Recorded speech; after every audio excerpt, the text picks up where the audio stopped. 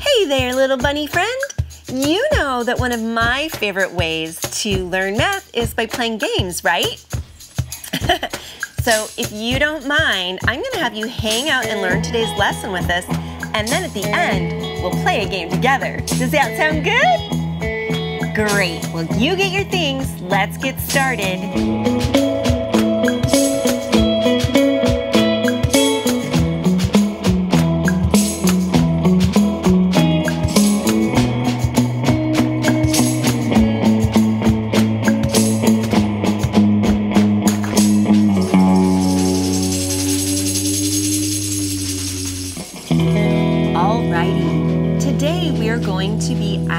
Two-digit numbers that are close to 10, and we'll talk about the Singapore math strategy that we can use to make it a little more manageable for us in our thinking. So I wonder if you can count the numbers that I've built here. I have 10, 20, 30, 40, and this is 8. I have 48 plus 24. When we look at this grid, 48 is pretty close to a number that is in the tens. Can you see what we're close to? That's right. If I just had two more here, rather than being in the 40s, I'd be in the 50s. And wouldn't it be easy to add a number if I get it into the 50s? So what if we give that a try? What if I come over here to my 24, and I take these two and I complete my 10 by putting them right there. Now, can you see that I have 50 plus 20? I no longer have 24. I now have 22. 50 plus 22 is? That's right, we can do that in our heads, 72. So that's what we will be working with today. And while I will only model this one with our base 10 blocks, I encourage you to be looking at more of these at home, either with base 10 blocks or with the place value discs. But for our purposes today, we'll be writing everything out. You got all that, bunny? All right, here we go. Let me even just model what that equation might look like. We had 48 plus 24. Now, it could be that you want to choose to make the 24 into a 30, but because 48 is so close to 50, I like going that direction. So let's make a number bond out of the 24 based on needing the 2 here. That will leave us with 22 over here. Now, I really like when I'm working, especially on the whiteboard, to do the loop here. Later, I'm just going to do this in my mind, but I want to show my work for now, and I'm saying 48 plus 2 equals 50. Now I can see that I need to combine both of these to get my answer of 72. Wow, look at you go, adding these. What's exciting about this is these are double-digit numbers that would require us to do renaming, and in fact, we are doing renaming. But you're able to do them mentally, or you will get better and better at it if you're not doing it just yet. Let's try another one. Let's do this one.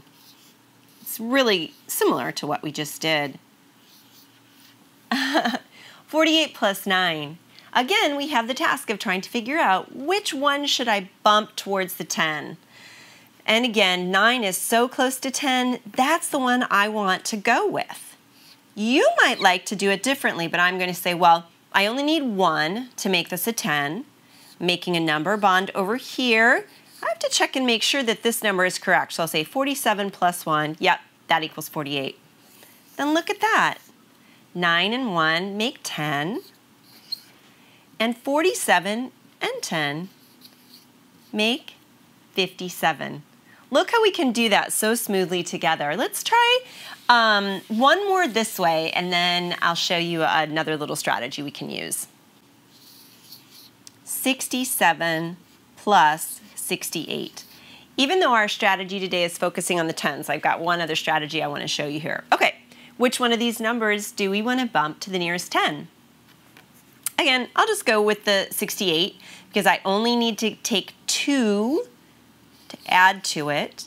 I make my number bond over here. You know, remember I told you, those of you who are with me for level 2, I told you number bonds are going to come in handy for a long time. Here we are at level 3, still using our number bonds. And 68 and 2, we just move up to the next 10 for 70. Now, this is still a little tricky for some of us. 65 plus 70. So I'm going to imagine that inside the 70 I see a 60 plus a 10. And the reason for that is I know that 60 plus 60 equals 120. But I still have my other 10, and now I have this 5. And that's 15. Now I can put those together.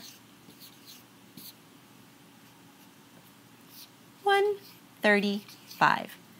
So that's one way we can do that story or that equation, but let's look at one other option. This is what I just love about math. First of all, there are so many different ways to solve the puzzle.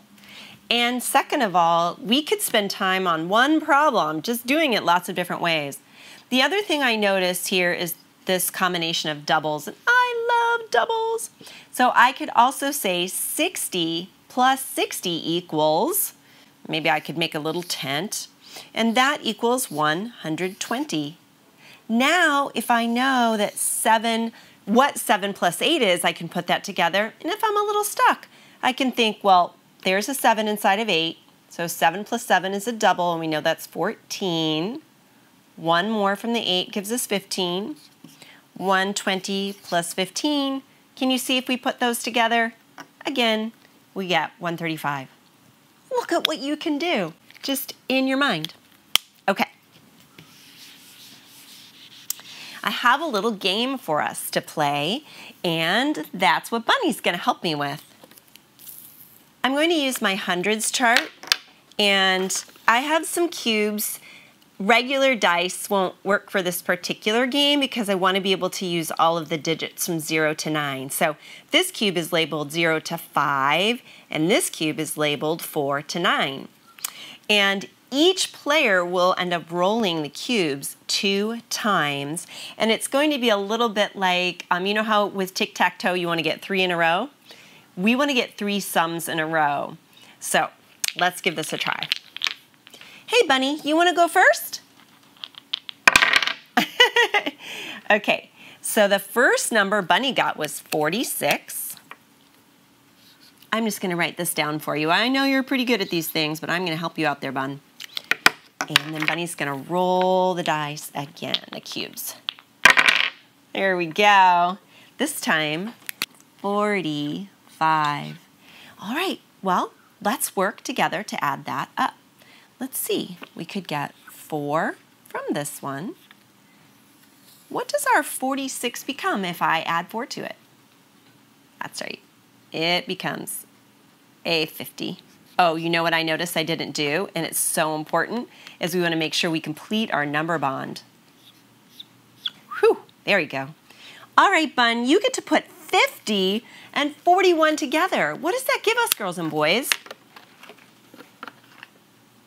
Did you say 91? There we go.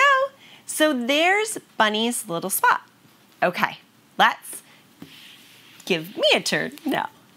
Now it's my turn. Let's see what I get. Aw. I could say I get 90, but I just know that if I have a much higher number, I'll be off my chart. So I'm going to say that I have 9. All right. Okay. And now I have 28. Off the top of your head, do you know that 9 is so close to 10 that we could just add 10 to 28?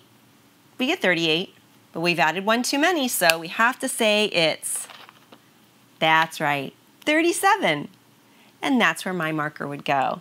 So Bunny and I would continue to play until one of us got 3 in a row.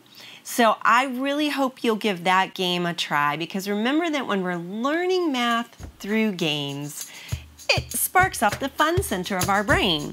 And you know me, I think math is fun anyway. Bunny, you did a pretty good job today.